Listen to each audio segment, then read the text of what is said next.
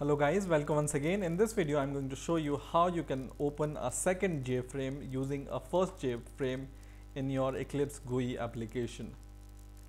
So for example, I want to open a second JFrame, for example employee info JFrame, whenever user has passed the login test. For example, username and password is correct, then I want to open a second JFrame.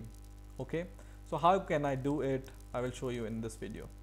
But first of all, I need a second JFrame, right? So I need to create the second JFrame. So I will go to my project, or I will go to my source folder of my project. Company is my project name, and this is SRC is the source folder of my project. Right click, new, and go to others, and in here search for window builder and search for swing designer, but this time we will not select application window. We will select this time a JFrame. Application window will create a main method inside your JFrame, and the main method could be only one, right? And this JFrame is just a frame, other frame. So you need to choose in this swing designer JFrame, right? So select just JFrame, click next, and give the name to your class. I give the name to my class as employee.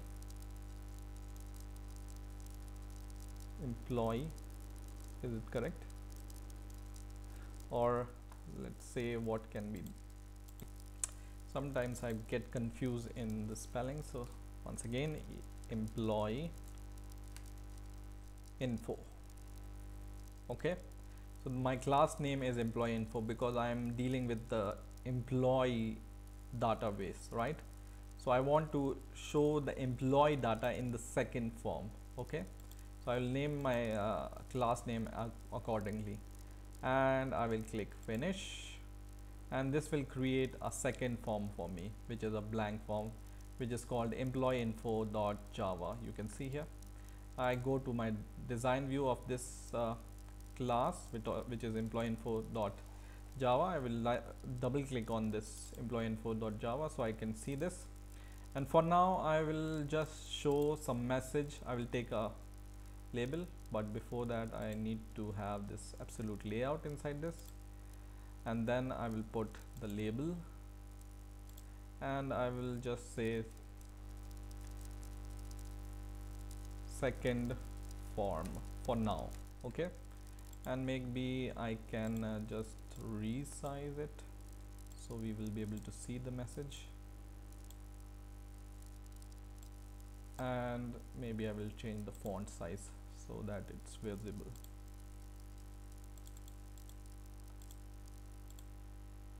Okay, so I want to open this frame from my login frame, right? So if you remember, we have written a code to log in username and password, validate username and password, and whenever we click this login button, we will be able to see the message if the username and password is correct or not. So just click this login button once again, and this was the code which I have written. So if you don't remember this code, just see my last videos in which I have shown you how to create a login page. And in here, where my validation is correct, where I'm showing username and password is correct, I want to open the new frame, which is employee info frame, right? And I want to close this frame.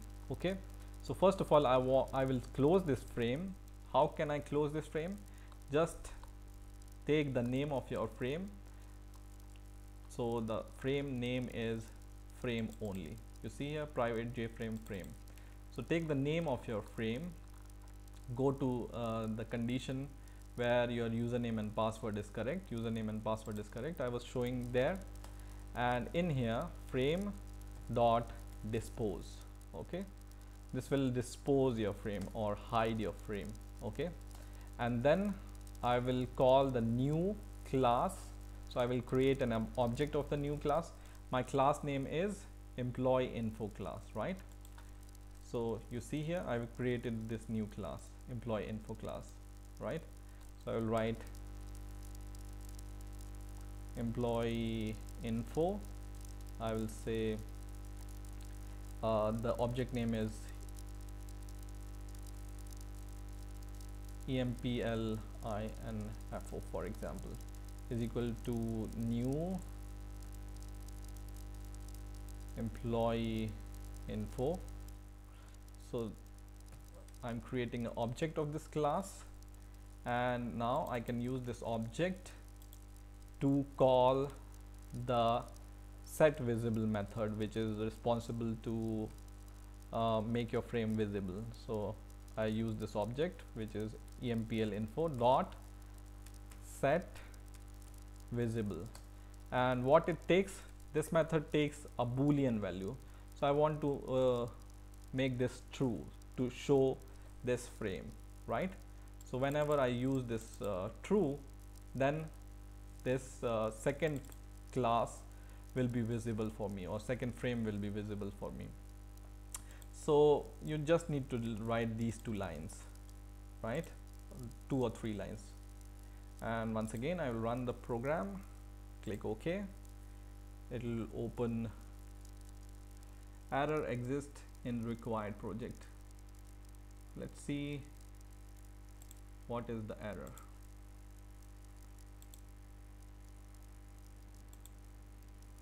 I can't see any error here.